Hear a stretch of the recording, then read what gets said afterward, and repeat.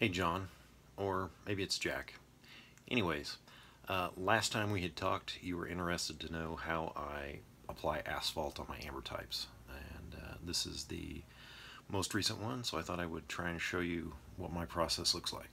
Good luck. Okay, so I've got this nice ambrotype that I took of Jude last week. Kind of see what we're thinking it's going to look like. 8 by 10 on clear glass. I use gilsonite from Angel Gilding. It's a mirror supply company. Some painter's tape and a little spongy paint applier. So next step is to apply some painter's tape, about a 1/16 of an inch around the edges. This is on the collodion side, so you have to be careful not to fingerprint the image side of the glass. So the gilsonite is asphaltum that's been dissolved into mineral spirits, and so it is very drippy and gooey and makes a big mess if you get this where you don't want it.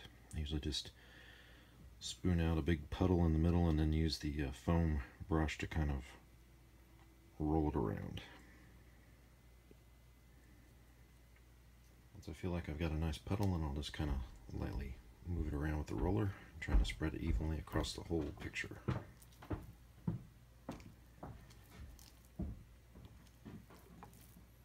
And the last step that Mr. Shane Balkowitz mentioned to me was cleaning up these foam brushes so you don't have to reuse or repurchase a new one every time, is just to take them and run them on a piece of paper and get all the asphalt off of it, and then keep doing this until most of the stuff is clear, and then just set it out to dry and you can reuse it the next time.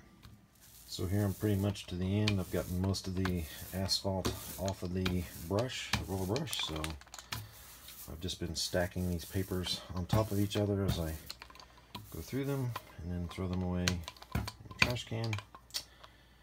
And that is pretty much it. If you did get some asphaltum somewhere where you don't want it, then you can always take some mineral spirits to clean it up. So I've got a few spots here, and I'll clean up my spoon and reuse it the next time. Okay, so here we are after about 4 hours of cooking in the sun, and I usually come out and kind of peel the tape off right about this time.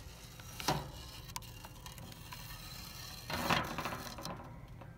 it'll still take a fingerprint if you touch it, so I'm going to leave it out here for a little bit longer, but at least now we can kind of see the image out in the bright sun. Looks good, and it'll be ready in a day or two. Okay, so here's our final plate. It's been baking out in the sun all day, so it's got a nice glossy black finish on the back of it.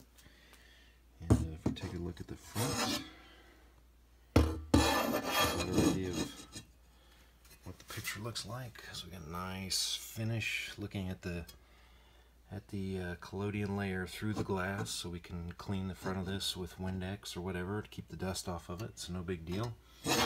And then last thing is to take a little bit of poster board that's got some adhesive on it, and then drop that on and cover up the sticky asphalt that's on there.